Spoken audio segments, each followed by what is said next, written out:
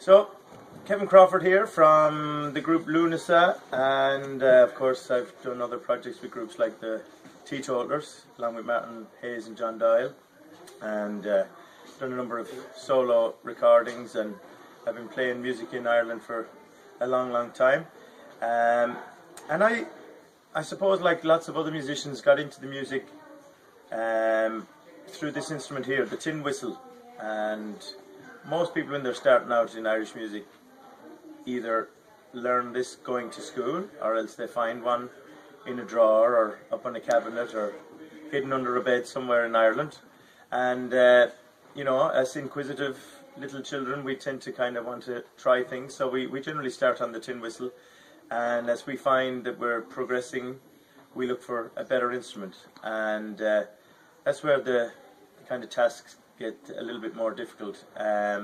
Tin whistles, even though they're available, getting a good one is quite a tricky thing to get. So what used to happen was people would go into a shop in Ireland, there'd be boxes of tin whistles there, and you'd go through maybe a couple of dozen of them, and you'd find one that was in or around the sound that you'd like. It played pretty well, and it was in tune, and you'd bring it home and you'd start playing with it. And if you were you know, kind of equipped with the tools and the ear and the knowledge, if you like, you might tweak it a little bit, and you'd get it to play even better than it was when you left the store. But there's not many people who can do that, and you need somebody like Jerry Freeman. And Jerry is an amazing individual who spends infinite amount of times tweaking, hours I should say, spending time getting the whistle to play better than it would have originally done as a mass-produced instrument. So Jerry has his way of doing things, as I say, spends lots of hours, and ultimately then you will get a whistle that's much more playable, like the one I just played for you there. They're in tune and they're sweet sounding, but this is a very laborious kind of way of doing things, and Jerry thankfully has the opportunity now through the University of Connecticut's digital musicology group to kind of bring it to a different kind of a level, if you like, in terms of the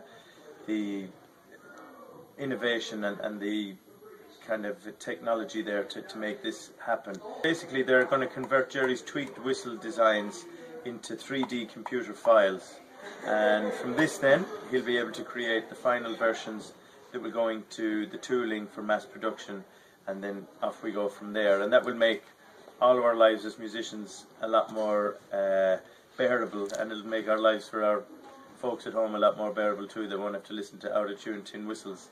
So thankfully, through the Indigo crowdfunding, Jerry is looking for people to kind of come on board and make this a reality. So the goal is to pay the cost for the University of Connecticut to scan the whistles, create 3D computer files, and then get Jerry some software. From this he can create the final designs for mass production, and if the donations go to a higher than kind of perceived goal, he will put the extra money aside to help pay for the mass production tooling, which will be needed at a later stage. This is really important, as I say, because the tin whistle is the instrument that gets most of us into the music when we start out. Outside of that, it's not just a kind of an instrument for beginners. I believe, I've been campaigning for the tin whistle for a long time.